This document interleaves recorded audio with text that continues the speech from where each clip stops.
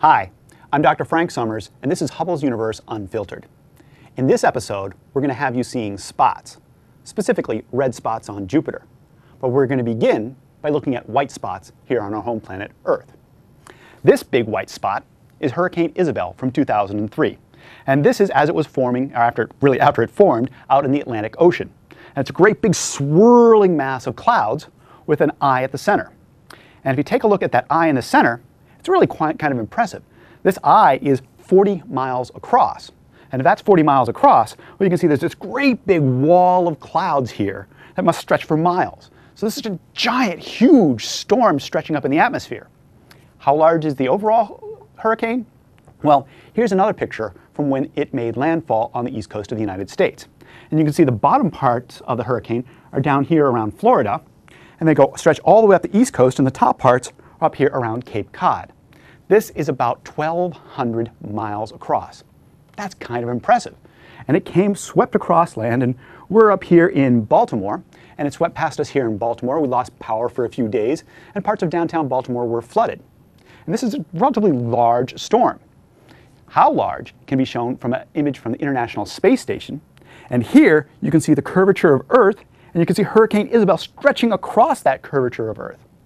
Hurricane Isabel was about 15% the diameter of our entire planet. That's a pretty large storm. But from an astronomer's perspective, I gotta say, it's not really that large a storm. There are much larger storms in the solar system. Matter of fact, this image from Voyager 2 shows us the largest storm anywhere in the solar system, Jupiter's Great Red Spot. And this has got to be one of my favorite images in all of astronomy. Not because of the red spot, but also because all of this turbulent flow along here. It's just the gorgeous dynamics that happen in Jupiter's atmosphere. Now, the Great Red Spot is a storm that we have seen for at least 200 years. We have continuous observations of the Great Red Spot since the early 1800s. And there are some indications that we may have actually seen it as early as 1670. If that's true, this is a storm that's been lasting for 350 years. And it's not just the red spot that's a storm. This white oval here, that's also a storm. And this one's a storm. And that one's a storm. And that's a storm. And that's a storm. And that's a storm. There are storms all over Jupiter, or the face of Jupiter. The Great Red Spot takes on special significance when you put it into context. And to put it in context, this is the correct relative size of our entire planet compared to the Great Red Spot. The Great Red Spot is a storm that has lasted for centuries and is as large as our entire planet. Talk about your bad weather centuries on Jupiter. Man, that's some serious storm. Now, if you take the Great Red Spot in a different context, it might be similar to Isabel. Because when you look at the full disk of Jupiter, you can see the Great Red Spot is about 10% the size of the diameter of the planet. And I said that Isabel was about 15% the size of the diameter of Earth. So in some context, the storms are roughly comparable in comparison to the size of their entire planet. But in terms of longevity, well, the Great Red Spot wins hands down. Now, Hubble takes images like this, but Hubble has been up for 18 years and has been able to monitor the Great Red Spot for all that time. We released this image showing you how the Great Red Spot has changed from 1992, this first image, all the way down through I think it was 1999 when this image was released. And it's sort of an artistic presentation of the images. Well, actually, it's a cheat, because the image of Jupiter in the background isn't a full image. It's actually got a huge chunk cut out of it. So the reason why we had this beautiful artistic foray of the Great Red Spot was just actually to cover up the fact that we didn't have a full image of Jupiter. If you want to study the red spot over the years, it's better to lay the images out like this. And this is 1992, and this is 1999. Now remember, in 1992, that was before the first servicing mission to Hubble, and so Hubble's flaw in the mirror had not yet been corrected. So this image looks kind of ratty. But if you look at the red spot from here to here to here to here to here to here, what you see is that it doesn't change that much. It's a remarkably stable storm. Sometimes it gets a little bit more elongated, sometimes it gets a little fatter, it changes its shape a little bit, but relatively constant. It's a very long-lived storm, and it's the only red spot on Jupiter. Well, it was the only red spot on Jupiter, because going back to this image, You see these three white ovals here? We've been tracking the spots on Jupiter for a very long time and very carefully. And these white ovals were seen to form in the 1930s. They're also relatively long-lived. They lasted for about 70 years. But in early 2000s, they merged together to form one spot. And in 2006, that spot became the second red spot on Jupiter.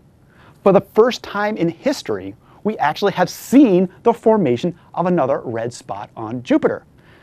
Great red spot, what do you call this? We called it red spot junior. And when you look at it, you might say, well, wait a minute. Are great red spot and red spot junior somehow going to interact? They're going to collide anything? Well, take a look at this animation. This is a series of 14 frames from the Cassini spacecraft. Now, some of you may be saying, well, wait a minute, Cassini is supposed to observe Saturn. Yes, it is, and it's there at Saturn. But while it was passing Jupiter, it got some frames of Jupiter, and they put those frames together into a movie to see the motion in the Jovian atmosphere. And you can see how the bands and zones are going in different directions, and how these swirling storms here approach, and at the end of the sequence, one of them also gets absorbed into the great red spot. So you can see there the zones are relatively straight across, relatively east-west in their flows, or west-east depending upon what you're looking at. So when I go back to the picture of the great red spot and red spot junior, you can see that red junior is down below, on a latitude below the great red spot, and so we didn't expect anything to happen.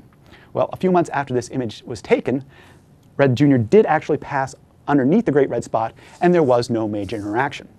So red spot junior may also become a very long-lived storm in the Jovian atmosphere. And so now we had two red spots on Jupiter. But the story's not finished there, because early in 2008, we got this image where we had the great red spot, we have red spot junior, and we had a third red spot appear. I mean, for 200 years, we had one red spot on Jupiter, and now within the last 5 years, we've got three. Something's going on here. What's going to happen when these two interact? And over the summer, the two did interact. So we got a series of three pictures. This first one is pretty similar to what I just showed you. It was taken on May 15th, just a few days after that last image. And then on June 28th, we got this image, and baby red was coming in really close to the great red spot. And finally, on July 8th, baby red had passed through the great red spot, and you can see that it had dissipated.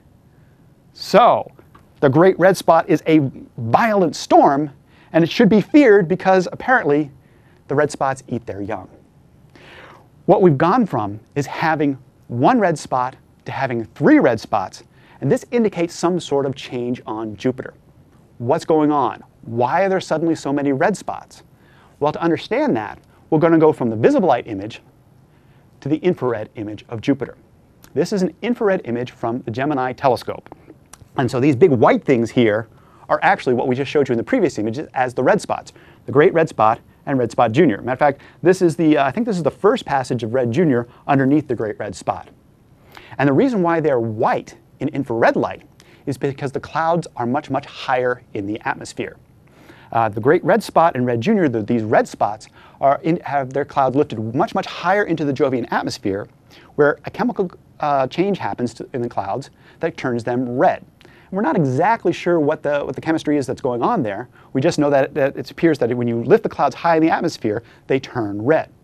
So instead of that sort of hole in this big wall of clouds that we saw in the hurricanes, instead we've got this sort of mesa, this plateau of clouds that's all swirling. It's all several miles higher in the atmosphere than the surrounding clouds. It'd just be a great big huge wall of clouds if you were flying through the Jovian atmosphere and the great red spot was there in front of you. The other thing is that these are bright in the infrared, which means that heat is coming out in these places.